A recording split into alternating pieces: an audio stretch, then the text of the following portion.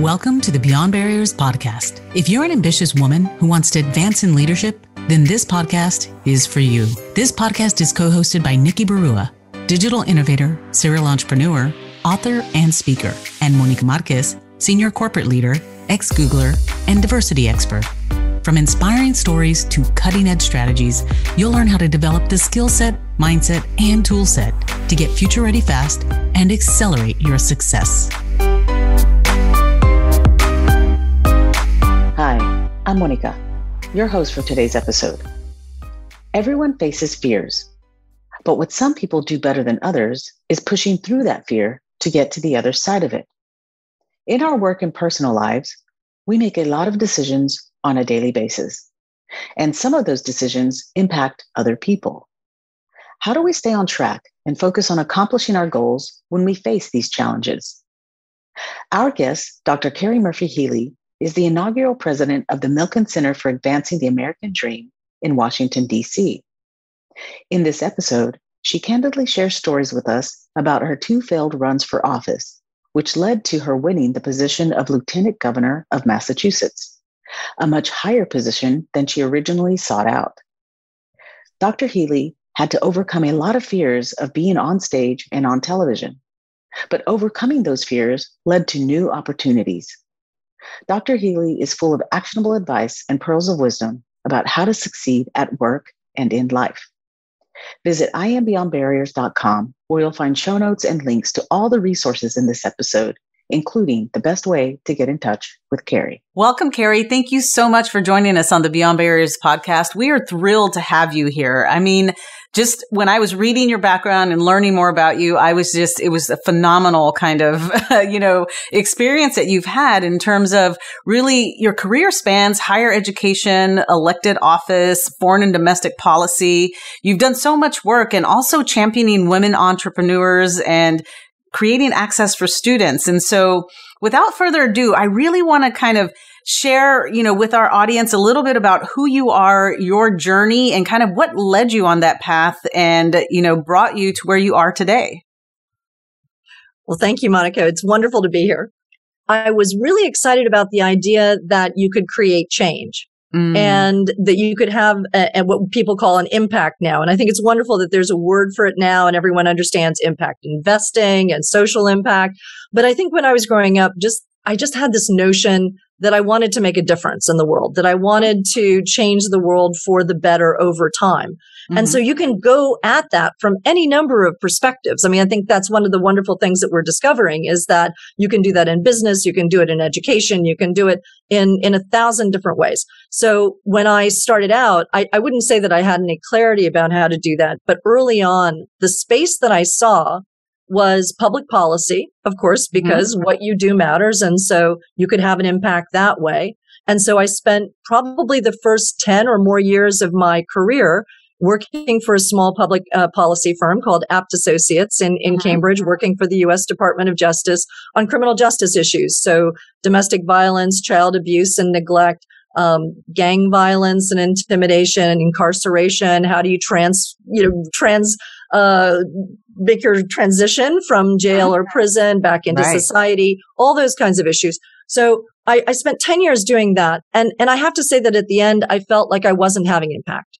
I felt that even though I had written all of these white papers and articles for journals for lawyers and judges and chiefs of police, I didn't know that anyone had ever read them. You would go to these conferences and talk about your ideas, but you were talking to people who were in this echo chamber of discussion about how to, move forward in criminal justice.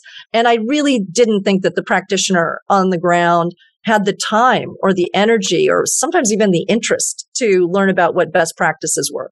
And so my next thought there was, well, how do I get these ideas out there? Because I really was very moved by what I was learning about child abuse and neglect and domestic violence at that time. And I wanted to make some sort of public impact in that area.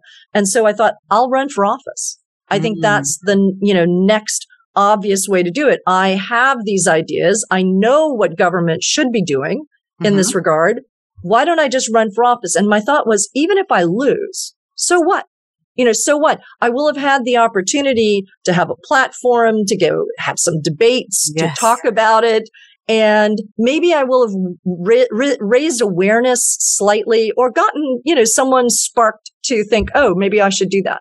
Mm-hmm. And so I ran for office, for 3 years, before I just failed repeatedly. That's all I have to say. So I lost in 98, I lost in 2000, and then eventually I won in 2002, and I actually won lieutenant governor, which was far above where I had initially pitched my efforts. Mm-hmm. But in the process of losing and losing and losing, I started digging in and trying to figure out, well, why is my party always losing? Oh, well, they are in the vast minority in Massachusetts where I was running for office. I had no numerical path to success. But I thought, okay, but if you had really good ideas, maybe sometimes people would cross over those party lines and support. Maybe if we had really good candidates. So I became chairman of the Republican Party in Massachusetts, which is about 3 people, maybe 3 or 4 people on a good day. And I went out, recruited Mitt Romney to come back and run for governor. He had been running the Olympics out in Utah at that time, the Winter Olympics.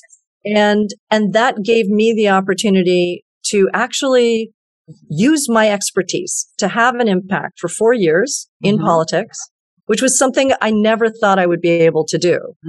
But I found for that moment in time a way to do that. And then I lost again, and I lost that platform, and I had to go find a new way to have impact, and so forth and so on. And that led me to higher education and today to building a cultural institution focused on advancing the American dream. Wow, that is phenomenal. Now, the question I have to ask is, you've really made history in terms of really thinking, the first president at Babson College. But then, like you said, first woman president. First woman president. Yes.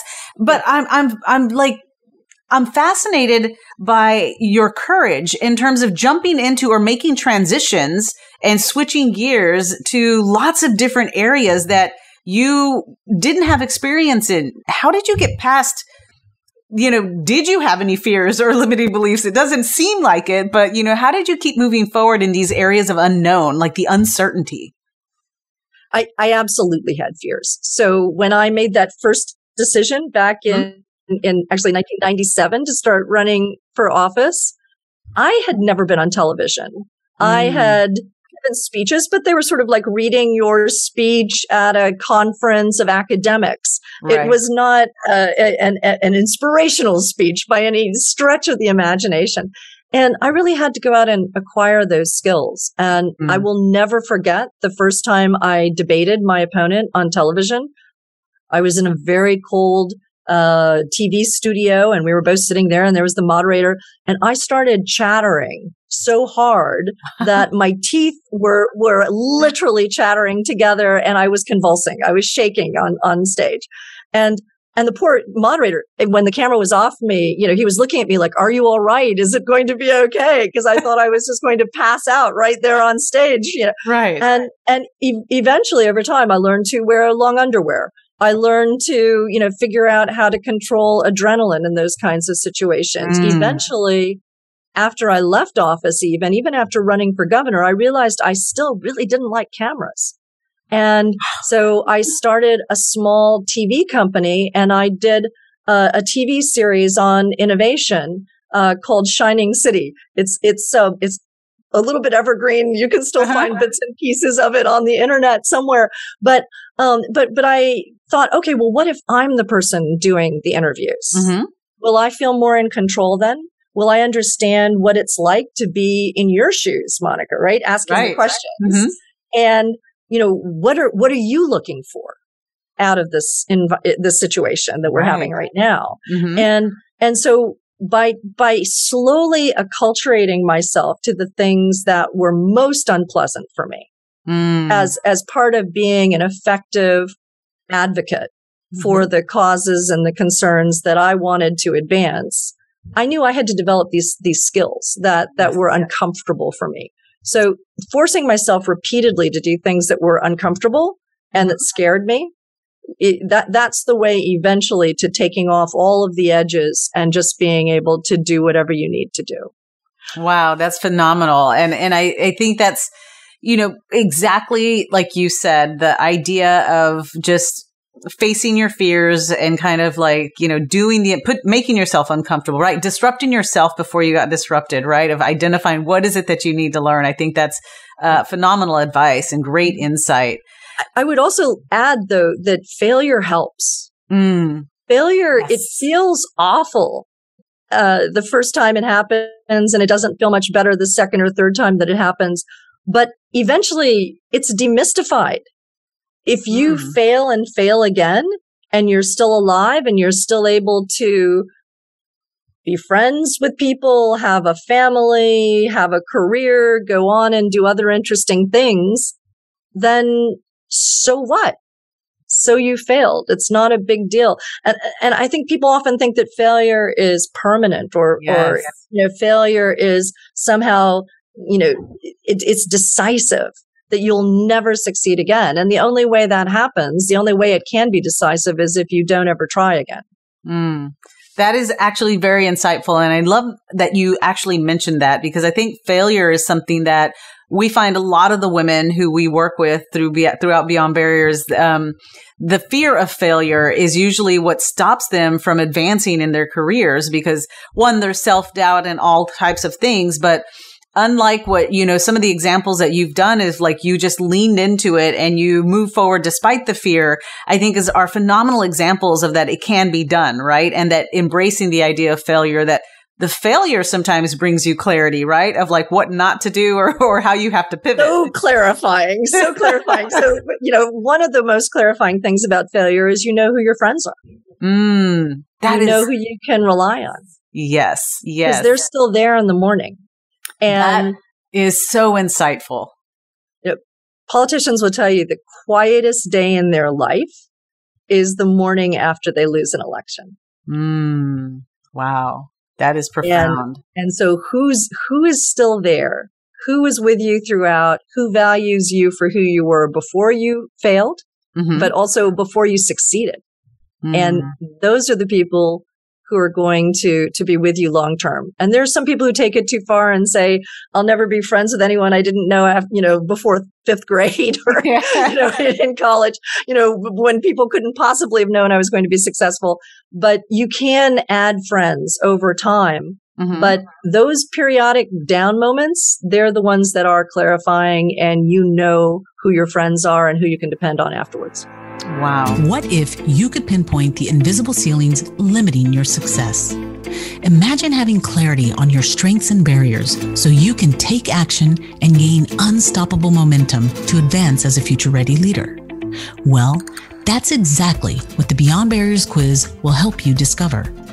You'll get your personalized score based on the 25 essential elements proven to accelerate success in the digital age, so you can understand what's holding you back and where to focus your efforts.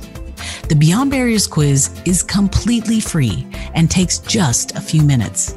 Go to iambeyondbarriers.com/quiz and take the quiz today.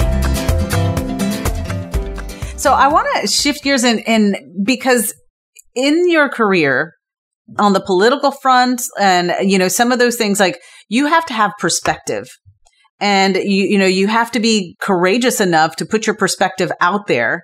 And it's kind of like you're making these decisions, but we all know when you decide, you divide. And there's going to be the people who are the naysayers and the people who are the supporters.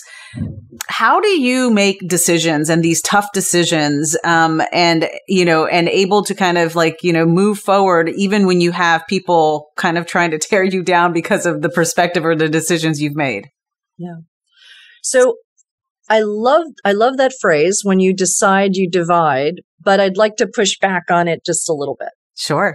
So let's say when you decide, you allow for a conversation. Because it's very hard to have that conversation unless someone has a point of view and someone else has another point of view. Now, whether it's divisive is pretty much up to you. and it's up to the person who you're speaking with. So I would always try to make my point clear, my stance clear, but do it in a way that allowed for the human dignity of the person on the other side. And as long as you can maintain that dignity on both sides, then you're talking about ideas. Then you're talking about public policy. You're talking about how to get to a mutually desired outcome. Right. What's the best path? Not what's my path, what's your path, what's the right path, what's the wrong path, what's the best path. And so I would like, and I would hope that over time, deciding and having a view, having a point of view, even having a pretty strongly held and inflexible point of view shouldn't make it that you need to dehumanize the person on the other side of that view in order to hold it. And this is a reciprocal agreement that people need to become aware that they are participating in. That if I decide not to disrespect you for the values that you hold, perhaps you will decide to listen to me and perhaps disagree with me, but respect me nonetheless as a human. I love that. And I love how you said, you do, when you make a decision, you leave that, you leave it open for like hearing the other perspective. It's all about the diversity of thought, right? And trying to understand the other person as well. And I loved how you said there's no right or wrong path. It's the best path, right? And that you come to a consensus and can move forward together. I think that is phenomenal. Now, I want to shift gears and ask a little, you've done so many different things. And then after the political career, you went to academia, to higher education, and you became the first woman president at Babson College. How did that, how did you, when in doing that transition, how did you identify or the competencies or the things that you would need to do that job? And I ask because research has shown time and time again that, women tend to not raise their hand or go for these big opportunities if they can't check the box, like check all the boxes on the job description. What would how would you respond to that? Well, first of all, I did not check the boxes on the job description. I had not been a lifelong academic. I had not written, research papers that anyone would have considered to be primary research. I had, been writing think tank papers that were about policy, certainly not the kind of academic research that you associate with college presidents. I had not been in academia other than to be a fellow at some universities, to teach as an adjunct. I was an unlikely character. So, the good news is that the board of trustees at that time were looking for skills and characteristics. And that's actually how I always try to think of my qualifications as well. I think, well, what skills, do I have? And how can I apply those skills? So how did I end up at a think tank initially? I ended up at a think tank because I was doing my PhD. So what were my skills? Research and writing. So, right. Okay, well, the only place that wants research and writing is probably a think tank. So I'm going to go there. In terms of politics, I was thinking, well, what are my skills? I actually know what to do. I actually know what policies would be effective. And certainly government needs that. Whether or not they want that or not is an entirely different matter. And so I thought, okay, well, my skills are needed in this next field. When it came to Babson, I had experienced fundraising. I had been fundraising for political campaigns for nonprofits for a number of years. That's certainly something that they need. Colleges need spokespeople. And over those years, I had developed skills as a spokesperson, painfully, as I mentioned earlier. It wasn't a natural evolution, but I had developed those skills, so I could speak on behalf of the college. I had also developed a genuine appreciation of what they did. It was a college of entrepreneurship. And when I was in public office, everyone was coming to people in government constantly and saying, create jobs. We need more jobs. We need better jobs. We need better paying jobs. We need jobs in this part of the state or that part of the state. And in truth, the only jobs government can create are government jobs. And so you can take down obstacles to help other people create jobs. And what became really clear to me was that it was entrepreneurs who created jobs. Yes. It was people who are in the innovation economy. It was small business entrepreneurs. I call them entrepreneurs as well. Small business people are entrepreneurs.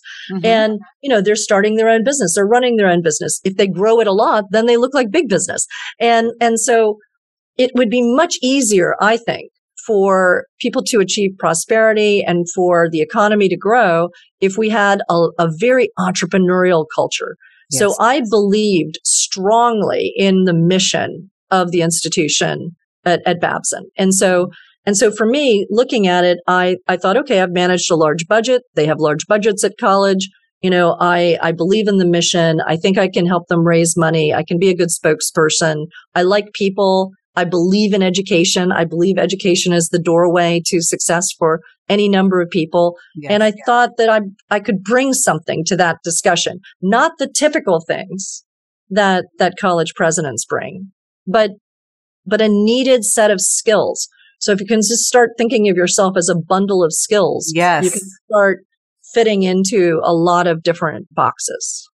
I love what you said in terms of really kind of focusing on your skills and competencies that you had that would allow you to do the job, right? You didn't have to have the experience per se, but it was just you had the competencies and the skills to do that. And I think that is a great example for, all who are listening to this podcast to understand that you don't have to check all the boxes, just, have the confidence and the courage and the belief that you can do it and leverage those competencies and skill sets to gain that. I love it. And you're right. I think it's what 70% men feel like if they've got 70% of the qualifications needed for a particular or listed for a particular job that they should apply. Mm-hmm. Women actually want every single one of them before they'll apply. So yes, absolutely. And I think that's where we have so much missed opportunity where, we want to have the experience and the opportunity passes you by. So it's just one of those things where, it's that, 80-20 rule, 70-30 rule, whatever you want is just like, let's just move forward. And people are constantly offering women training courses as a result, whether it's in politics or whether it's trying to get on boards or whatever. And as if more training is going to do it. Like eventually, we'll train these women enough so that they feel that they're competent, that they can do it. You just have to take a leap. Mm. Yes, you need information, but you are probably fine the way you are. Mm. So can you tell me a little bit about mentorship and sponsorship? Because some of the the roles and the jobs that you've acquired are very much male dominated. How did you identify mentors and sponsors, and did they always look like you?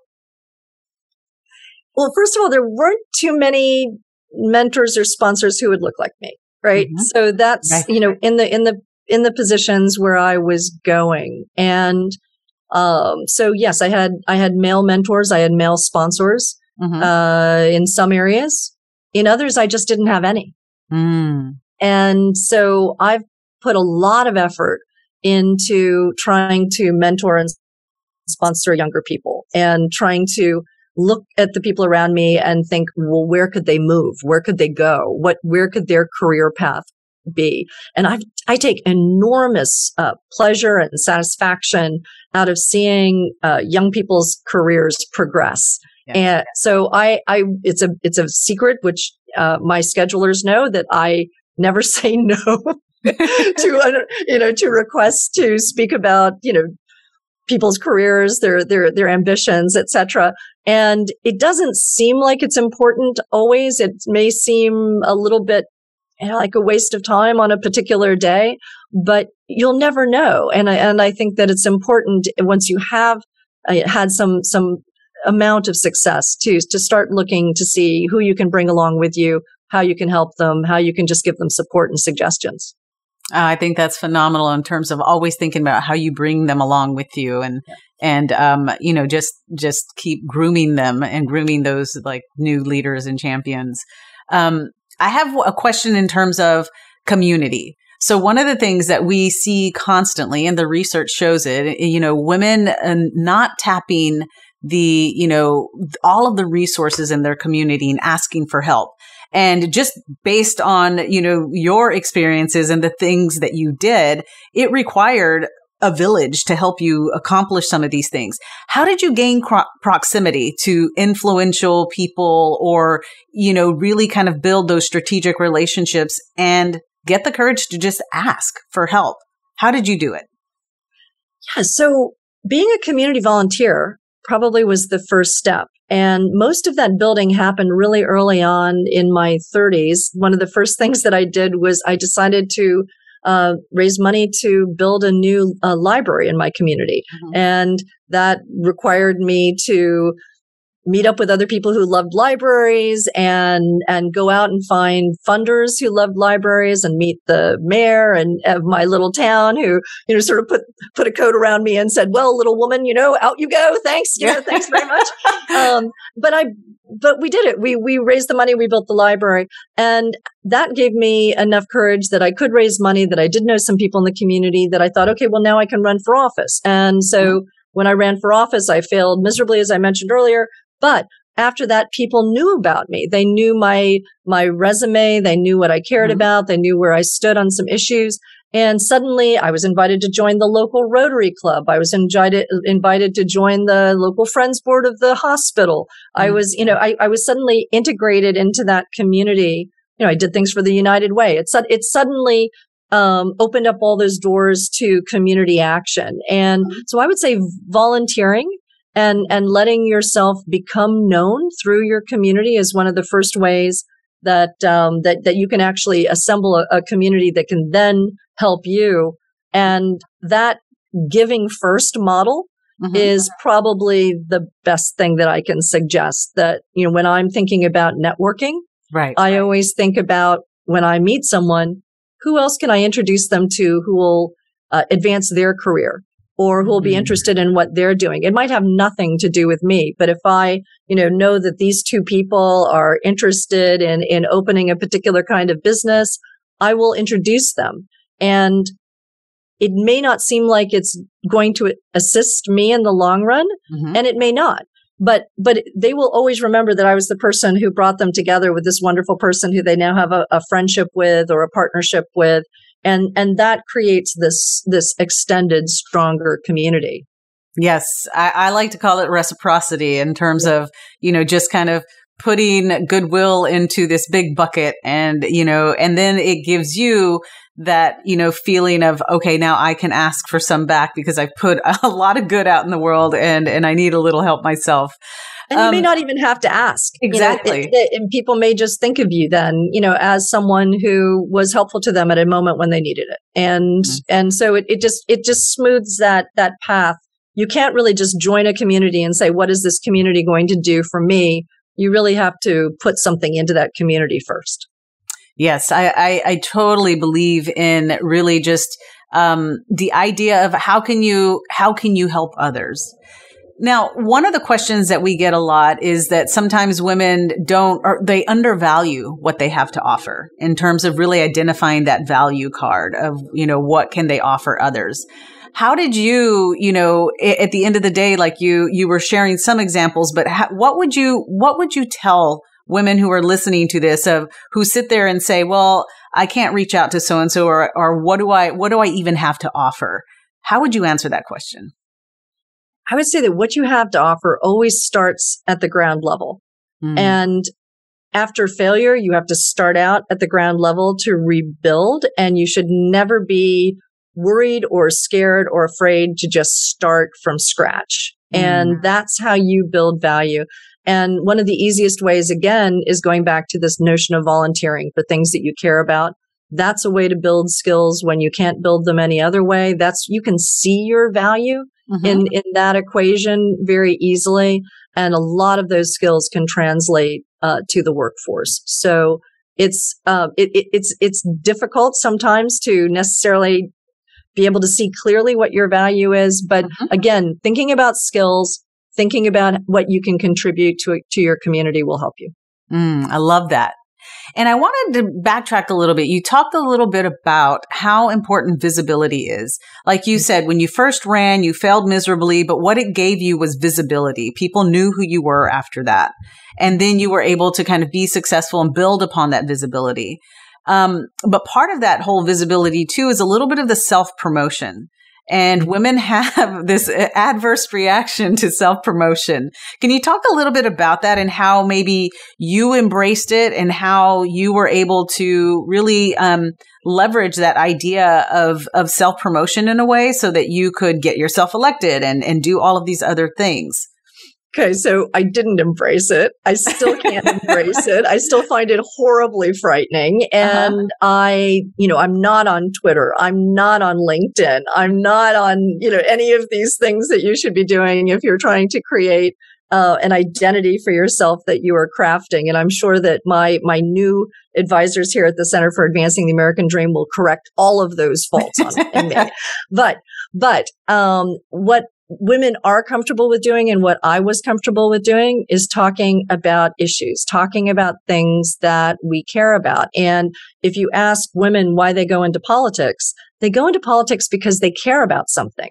They don't go into politics because they think they'd be a great congressperson or senator or state representative. They say, I'm concerned about what's happening at my child's school, or, my mother doesn't have health care. And I'm worried about what's going to happen to her as she ages. And I'm going to go into politics so I can talk about that issue, about the importance of healthcare or schools or whatever it is that you care about, the environment, whatever it is that you feel passionately about. And so women feel much more comfortable talking about what their passions are, what they believe in.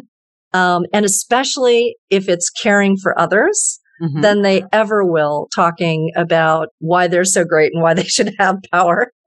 So I think it's a really hard, thing to jump over to get into that self-promotional space. But if you can be identified with the issues that you care about, then it's not really about you. It's that you're a good advocate. The thing that you can say about yourself that I think no one should be ashamed to say is that you're a strong advocate, that you believe in what you believe, and that you're going to try to take care of this thing that is going to make the world a better place. Fantastic. And that's a great segue to my last question before we jump into our lightning round. But, again, one of the first, you're the inaugural president of the Milken Center for Advancing the American Dream. Under your leadership, what do you hope to, what are your goals and visions? Like, what are you hoping to accomplish in the near future? Yeah. I hope to create pathways to success and whatever dream you are seeking to make you feel like you've been a success. I realize now, after talking to so many people about their American dream, their dreams in general, that no two people have the same dream. There's no one American dream. And so the question is, how do we help people feel optimistic, but not unrealistically optimistic about their ability to find that path? A lot of what you talk about is finding pathways to success.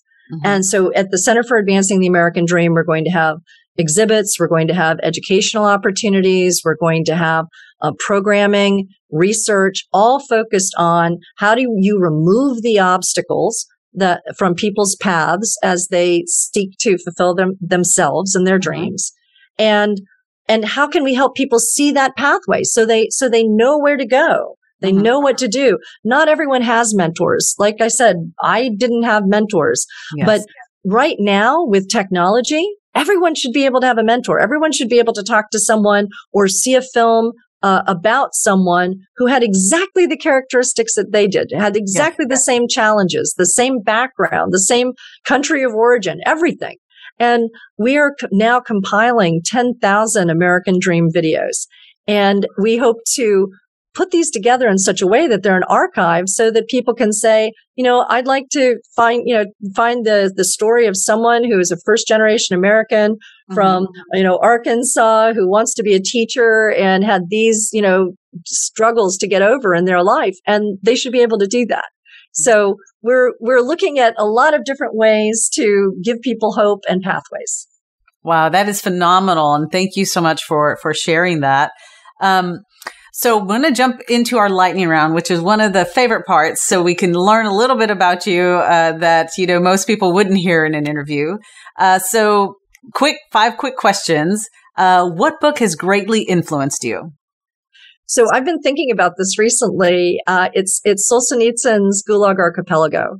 And I read it when it was first published in English in 1974. I was 14 years old. And it was the first time I had ever really understood what it meant for people not to be free, for people to be imprisoned unfairly, to understand what it would be like to be in a culture where you could be thrown into jail or prison for your ideas, right. And the suffering that was involved with living in a country that was not a free country. And so I think that ultimately motivated me to want to improve and protect our American freedoms as much as I could throughout my life. But I'm sure that it led me ultimately into politics. Wow, that's fascinating. And that's deep reading for a 14-year-old. That's phenomenal. Yeah, I was a strange 14-year-old, I'm sure. We got to embrace it. Embrace the strange. I was too. Yeah. What is your favorite inspiring quote or saying? So I love Nelson Mandela's quote about, and I want to get this right, I never lose, I only win or learn. Yes. And that is the best way to think about failure I can imagine. And it's certainly something that I've tried to teach my kids, that, every failure is a learning experience. Just keep going. I love that. What is one word or moniker you would use to describe yourself? I'm optimistic. Optimistic. I love it. I don't like the alternatives. What is one change, a habit, behavior, or action you implemented that made you better? Sleeping. Learning to make time for sleep. So that is a great one. Sleeping is so important, and I think people are beginning to understand how important it is. But for years, one of the things that men would brag about at corporate events was how little they slept. And how little you slept actually seemed to be even it was a determinant of how capable you were, like a badge of honor. You were, right? Yeah, it's like I can do all this on, I never sleep. I do this on 2 or 3 hours of sleep a night, and I'm still, running 50 corporations and so forth. And I remember just sitting at a table once when I was lieutenant governor, and I was there with the head of a major international corporation and a senator and another corporate leader, and they were all in turn talking about how little they slept. And it got around to me, and I said, I like to sleep 8 or 9 hours a night. I think that's really important. And the science is coming around to me. You're less stressed. You're going to have better memory as you get older, and you're just going to be healthier all around. So I shamelessly sleep. It's so important. And then finally, one of my favorites. What power song would you want playing as you walked out on stage? Okay, so this is embarrassing because this is actually a question I've had to discuss with consultants. Yes. You walked on many stages, so yes. So back in the day, the only songs you could come on stage to were primarily U2 songs, preferably "It's a Beautiful Day." Yeah. Like that was it. That was like, it's a beautiful day. They're like completely innocuous. It was upbeat. Okay. If I had to do it over again, I probably would want "Take Me to the River" by the Talking Heads. Oh, I love it. Fantastic. But I don't think anyone would let me do that. Well, Dr. Healey, thank you so much for the time that you have given us here at Beyond Barriers. I am sure our audiences are going to so much enjoy this episode and re-listen to it because you had some amazing insights and pearls of wisdom. And we always get this. We always have individuals reaching out wanting to know, how can they follow you? How can they get in contact with you? What's the best way for someone to follow you or get in touch? Okay, so we have our website, which is www.mcaad.org. So the Milken Center for Advancing the American Dream.org. And we are on Twitter and Facebook and all of those social media streams as well. I also have a podcast, my own podcast called Start Small, Dream Big, focused on the experiences of small business people from around the country in every possible area. So please join us as well. Come see me. Yes, absolutely. And we'll be sure to put all of that in the show notes on our website, and you'll be able to just click and get in touch with Dr. Healey. Thank you so much again. Thank you, Monica. It's been a pleasure. Thank you for listening to the Beyond Barriers podcast. There are thousands of podcasts out there, and we are so grateful that you've chosen to listen to ours. If you enjoyed the show, please leave us a rating and tell a friend about it. And subscribe to get new episodes every Monday, Wednesday, and Friday. Visit IamBeyondBarriers.com, where you'll find show notes, links, and the best way to connect with our guests. See you next episode.